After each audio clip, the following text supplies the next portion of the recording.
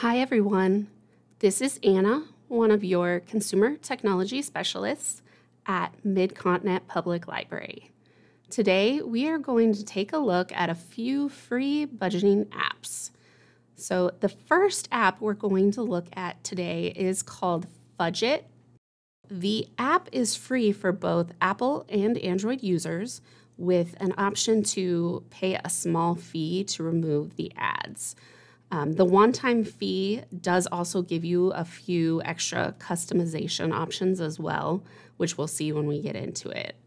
We're going to take a look at the app on an iPad today, and we are going to be looking for an orange icon with a white circle and an F inside. So it is here on my home screen. I'm just going to tap it, and that will open it. And Fudget is a very simple budgeting app. While most other budgeting apps require linking to your bank accounts to fully function, the data in Fudget is completely entered by the user. So this can be a really good option if you're uneasy letting an app access your bank accounts. It does give you the flexibility to create a budget the way that works best for you, including creating and naming your different categories. And here we have our budget page. If you notice along the top, there's sort of a menu bar, and this has settings on the left and the budget in the middle, and then there are options on the right. And then we have our workspace where we work with our budget, and there are some ads at the bottom. I've gone ahead and started a budget for us. So I've created 3 categories in our budget, and I'm going to tap on this first one to open it. So here I can see there are income and expense items. Income items are green and have the plus sign before the amount, and the expenses are red and have the minus sign before the amount. Just below the last item are buttons to add income or add expenses. So to add something, I would just tap whichever button, so income, and then I can put in whatever identifying information I want. It could be the name of the person I am paying or the business I did the transaction with, or it could just be a general category like gas station. Really, it's up to you. It's whatever will work best for your budget and your identifying your transactions. After I type it in, then I do need to tap into the box just to the right in order to add the amount for the transaction.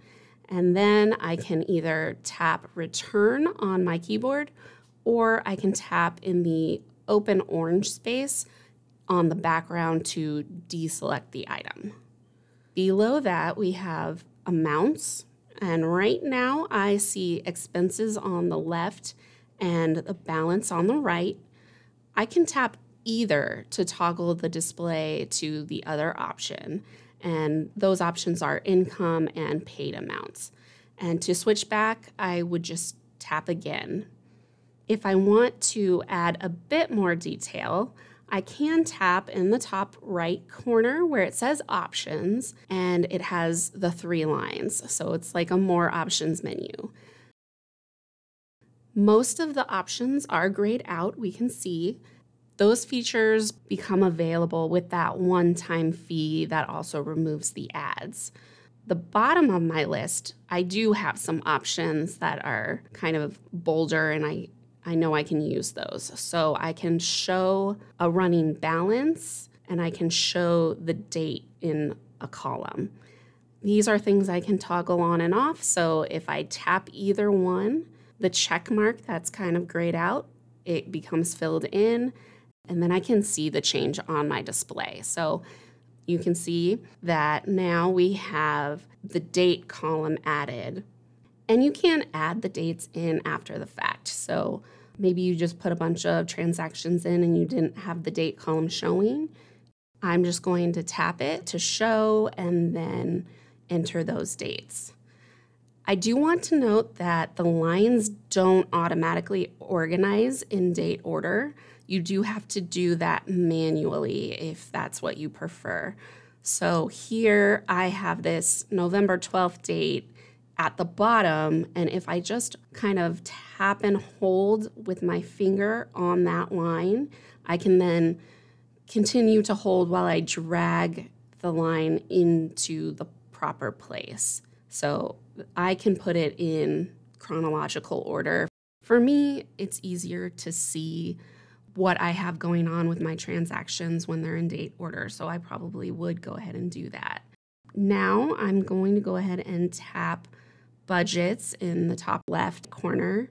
That'll take me back to my main budget page.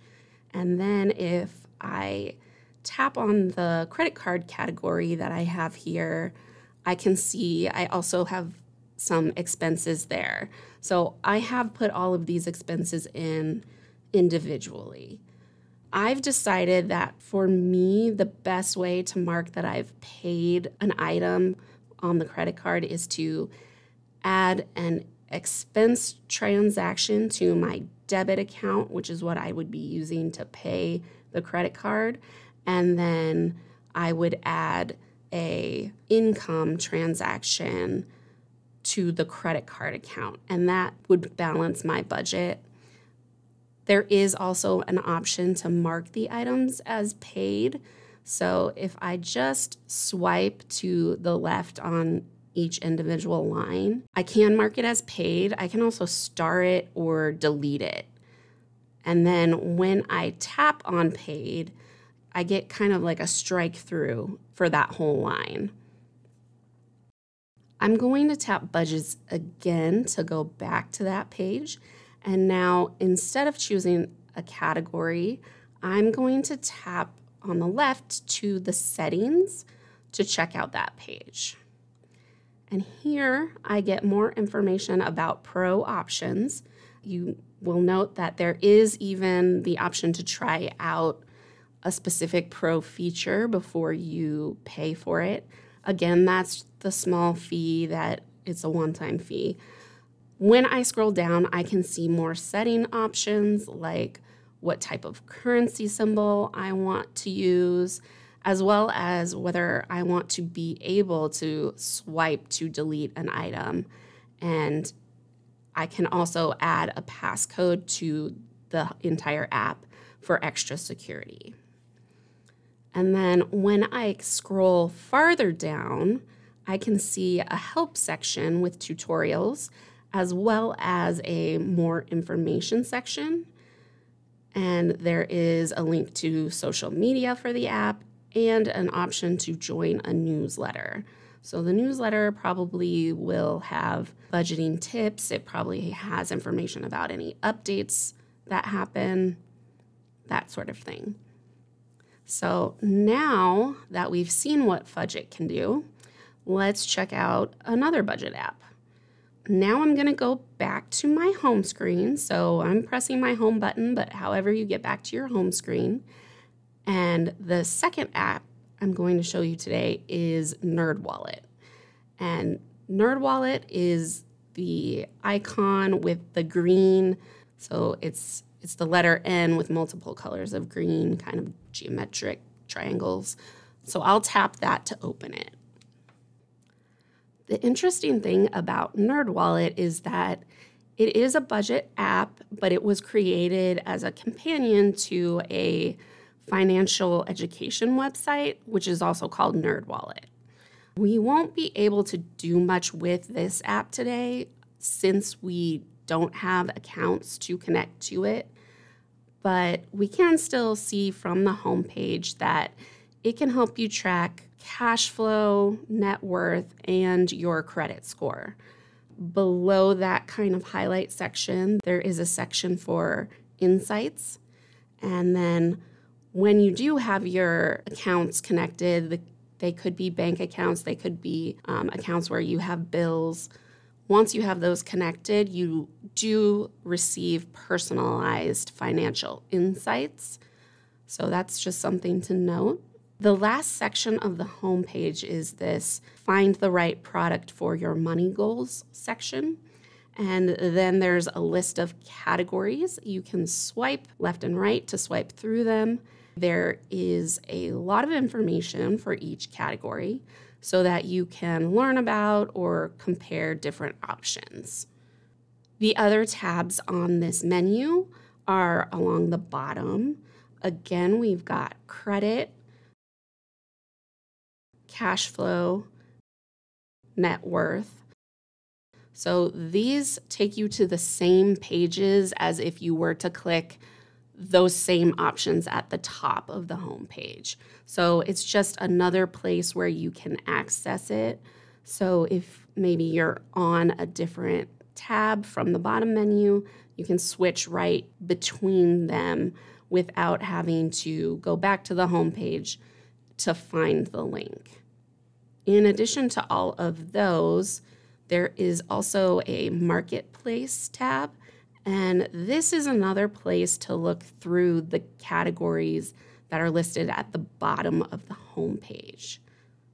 There's also a little profile icon in the top left corner. If you tap that, this is where you can access your settings and profile information. You can even look there to see what accounts you have connected to the app under the financial info section. And then tapping on settings has just a few options. So there are settings for notifications, password, and to close your account. Tapping the notifications option does give you a good size list of possible email or mobile device notifications that you can kind of customize them to your wants and needs. So if you're interested in NerdWallet, you may want to check out their website at nerdwallet.com. It has even more information about finances. There are guides. There are calculators. So there's a calculator to help you determine what mortgage rate would be manageable for you. That's just some of the options. These are just a couple of budgeting apps that we have looked at today. I hope you find this video helpful, and we will see you again next time. That's it for today's video. If you liked it, make sure you let us know by following our MCPL 360 page on Facebook and our MCPL MO channel on YouTube. We premiere new videos every Wednesday and Friday at 1 p.m. And if you missed the live event, you can always find all of our videos on YouTube on one of our many technology-related playlists on our YouTube channel. Thanks again for watching, and we will see you again next time.